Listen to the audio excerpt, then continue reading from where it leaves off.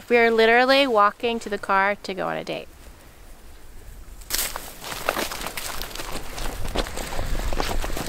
Oh my goodness.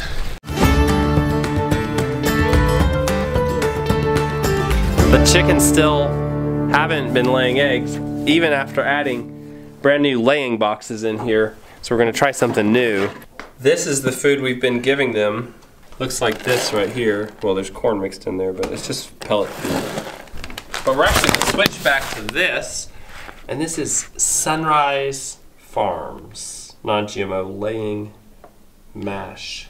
Sunrise is out of Virginia and they make a great selection of feeds. We've been very pleased with everything we've gotten from them. And that looks like this. And it's a mix of basically cracked grains and more finely ground grains, but it actually has whole grains in it, it has peas in it. This Sunrise feed is a little more expensive, but we're gonna try to pamper these hens a little bit. I am running water on this to make it more palatable and hopefully digestible. We'll give that a little stir around to get that mixed up. The chickens have already been fed today, so that's for tomorrow. Bree says, and she remembers this stuff better, she says our chickens actually like that better. And so that's what we're doing. It's just about lunchtime. All of the food in today's lunch we either shot or grew. Well, it's venison that Arthur shot and green beans that we grew 2 summers ago. We're just trying to eat up what we had in our deep freezer. I think the beans will be okay. Yeah. And all of this food came out of the deep freezer. The other day we pulled everything out of the deep freezer and now we're trying to get back into making use of it. We will should eat everything in there unless those beans are just terribly freezer burned. Yeah, but then the pigs will eat them. I usually like to coat these in flour because they're like cube steaks, but I don't have any flour. Look, there's your picture. What is that funny? Green beans from the garden. Venison from the woods. It's good, but I wish I'd been able to make it with like gravy and all that. Am I a cow? We're out of flour. We're out of flour. What?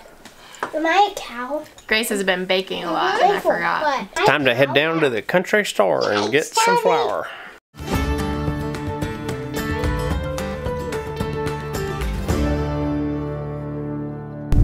I've got to go do a few quick jobs.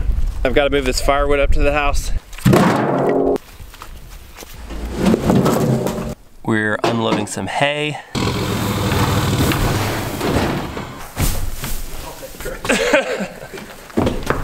We're just about one less dog there.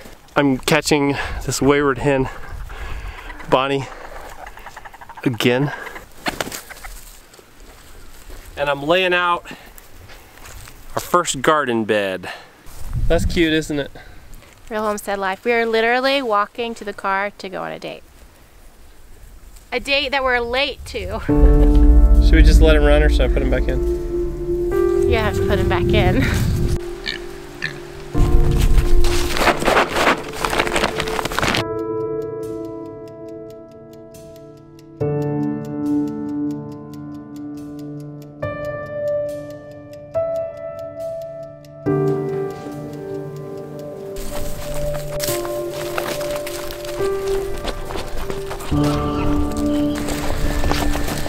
Oh my goodness.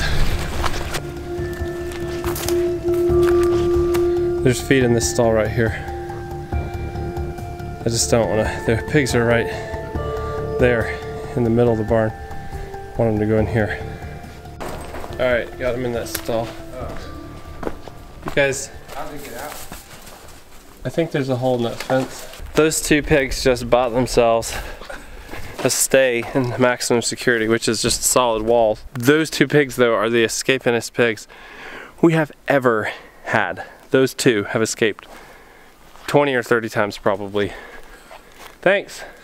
My dad It's fun. is here helping me chase pigs, something I didn't want to be doing.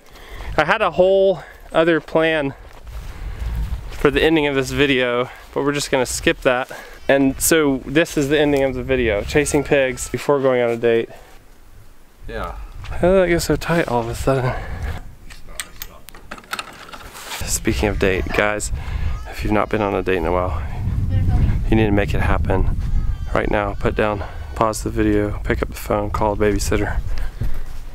Well, I have to say that we're really blessed because we have family, so we don't have to pay babysitters, because that can be a huge stumbling block or roadblock for people who want to go on dates, because babysitters are super expensive and we don't have to pay for them.